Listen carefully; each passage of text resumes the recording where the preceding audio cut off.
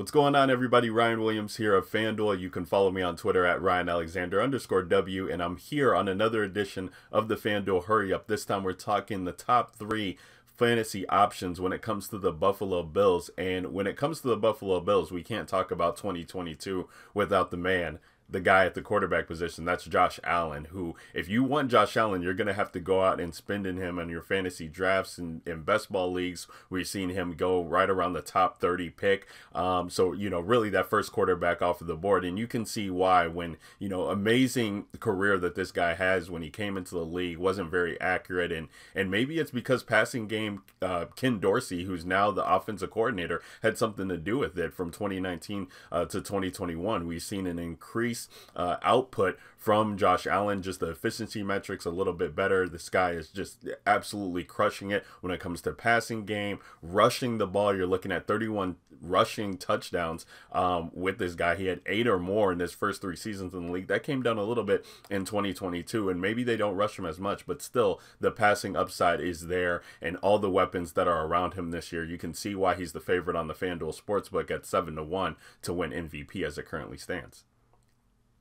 Let's talk about the running back Devin Singletary, and I talked about Josh Allen's rushing numbers going down slightly a little bit. Now, the yards have still been there, but maybe the touchdowns can start coming to some of these running backs. And enter in Devin Singletary, who was the RB18 in PPR formats last year. But you look at the last 4 weeks of the season, this guy was RB1, and that could allude to the fact that he scored 6 touchdowns, was hyper efficient with his touches, carried the ball for around 350 rushing yards over that span, and you could just see, even leading into the postseason, they made an effort to get Devin Singletary involved. Now, I get it. They spent a second-round pick on James Cook.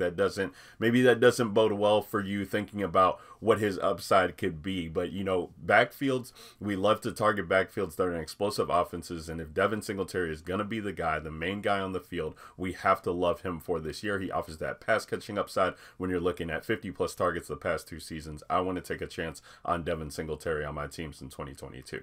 And last but not least, we got to talk about Stefon Diggs. And if we love Josh Allen, we got to talk about his main target, the alpha. Listen, everybody's in love with Gabriel Davis right now, and he's the talk. But let's not forget about Stefon Diggs, who is going as the wide receiver 4, wide receiver 5, depending on where you're drafting right now. But he has the chance to be the wide receiver 1. I mean, the metrics are just off the charts when you're looking at him second in air yards to Justin Jefferson last year. The connections just weren't falling for him and Josh Allen. We saw a 13% decrease in Stefon Diggs' catch rate, which could be a little bit worrisome, but the volume was still there, still seeing around 160 targets. This guy has been the #1 wide receiver target in all of NFL since joining the Buffalo Bills. So we absolutely love that. Had a career high in touchdowns last year at 10. I think he's poised to repeat success over these past 2 years, and I think he'll be heavily involved. And I love getting him as a wide receiver 1 on my fantasy teams this year.